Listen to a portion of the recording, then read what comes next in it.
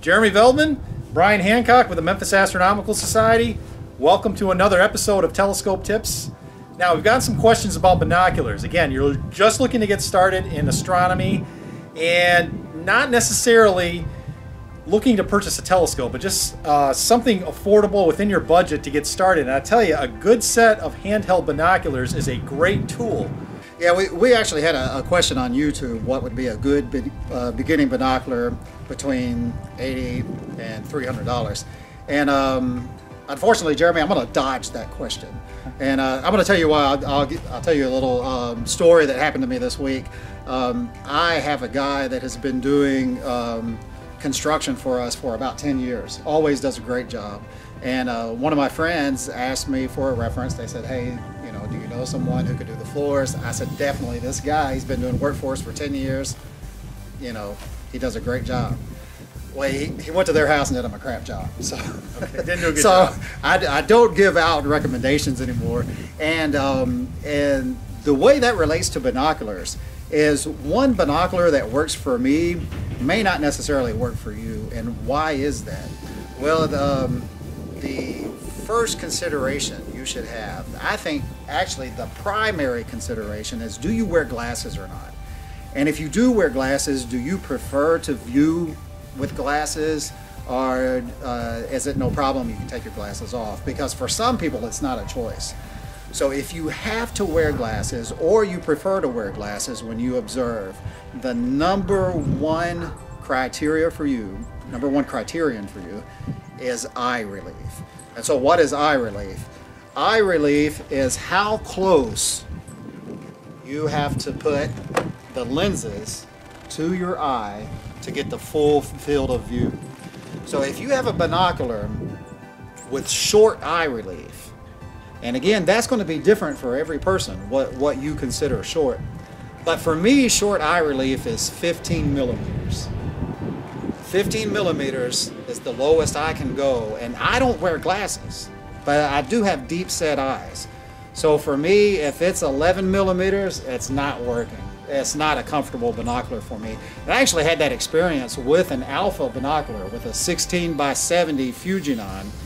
Wonderful views, but the problem is you have to stab yourself in the eyes to get the full field of view, at least for me. For other people, it's not a problem. And for me, that binocular just was not working.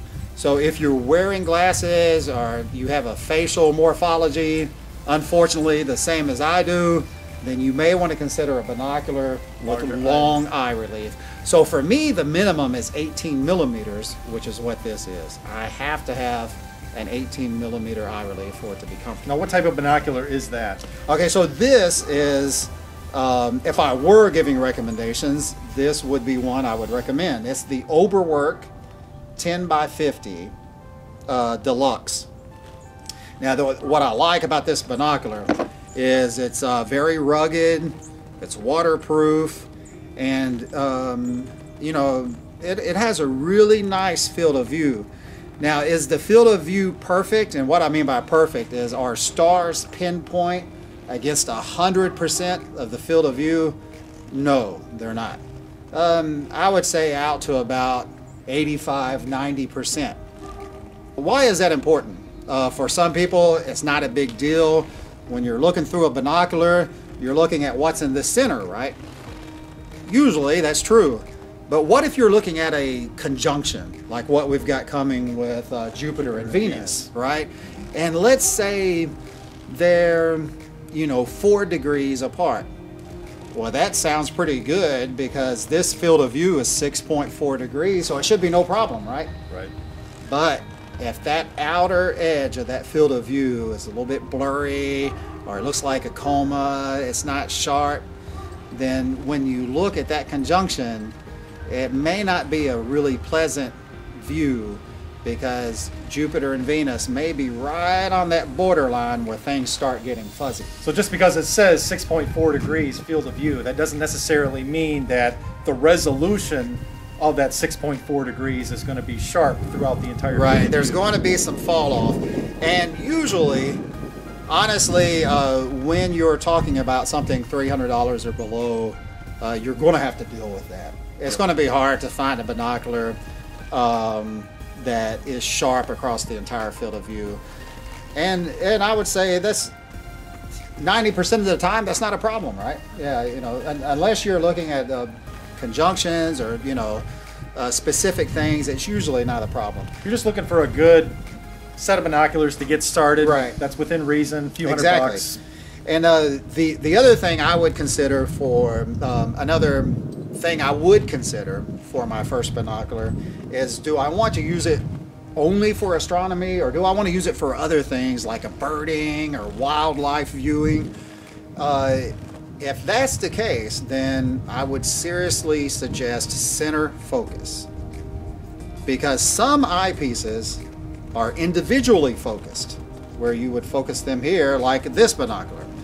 And the problem is, if it's individual focus, well, that's kind of difficult, right? You look at something and you're doing this. For astronomy, you're focused at infinity.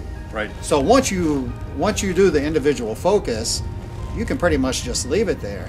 But if I'm looking at a bird, at that tree, and then the bird flies to the car, and I'm trying to change focus doing this, it's not going to work. So you're going to want to get center focus.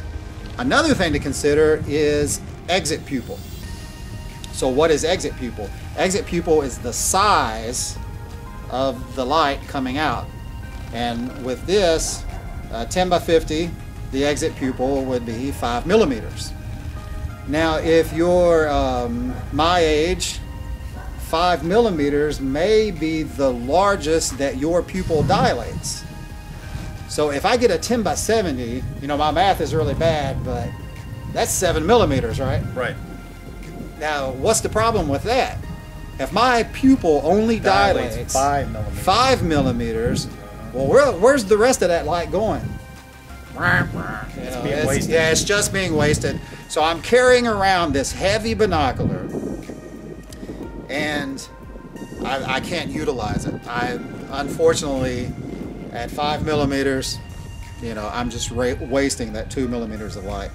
So if you're a young guy, and you know, I would actually suggest maybe going to the eye doctor, letting them measure how wide your pupil dilates, and maybe you will consider that before you start going to something like a 10 by 70.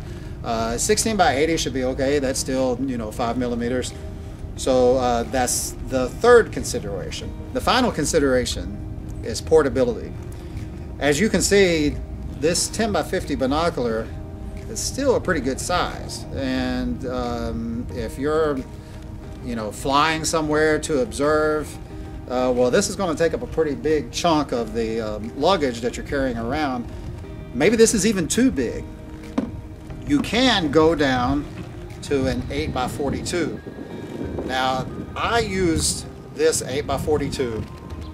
I spent 3 nights in Death Valley with this 8 by 42. Had wonderful views, and I was pretty satisfied with it. Again, you're flying, right? You fly out to Death Valley. You got limited cargo space because you're getting on a plane, but you're going to be in a dark sky location. Right, exactly. And here, Jeremy, feel the difference between these two. Wow, yeah, considerable. This is Yeah. quite a bit heavier Right. than this one. Right. So if you're going to fly somewhere, this would definitely be a better option. It doesn't have the features or maybe the light gathering capability that this set of binoculars would have, but it's adequate for what you're using it for.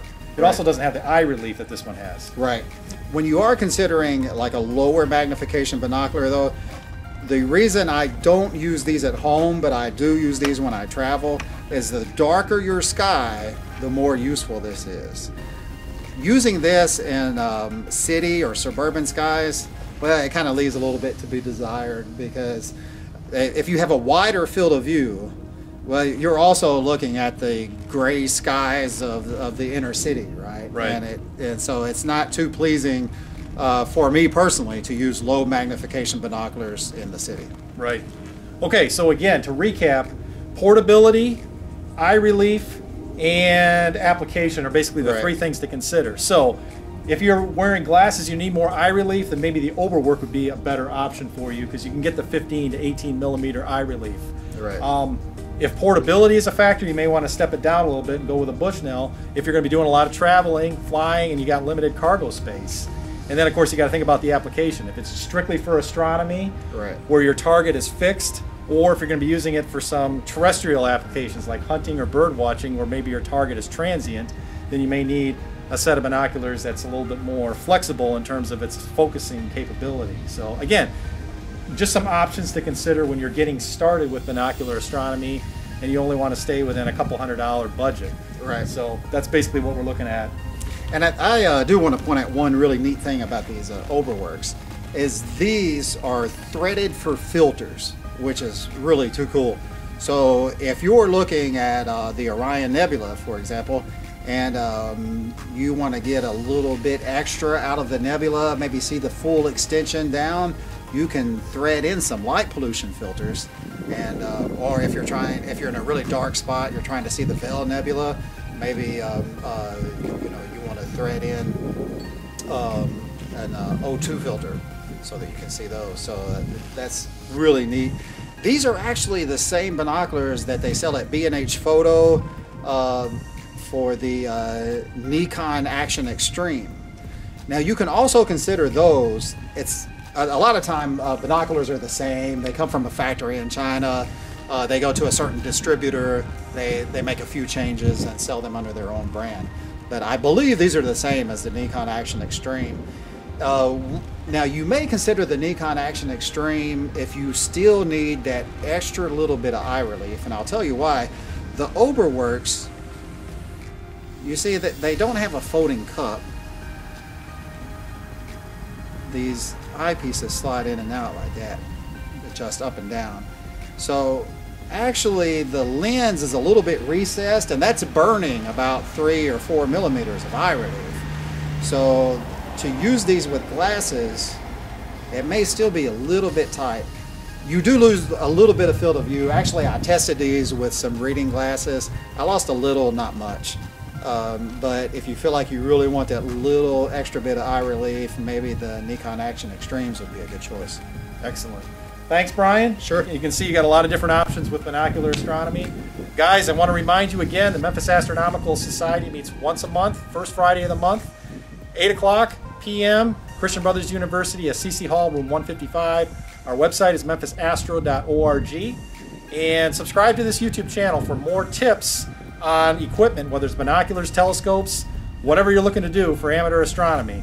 Thanks again, Brian. Sure. And we look forward to seeing you on our next episode of Telescope Tips.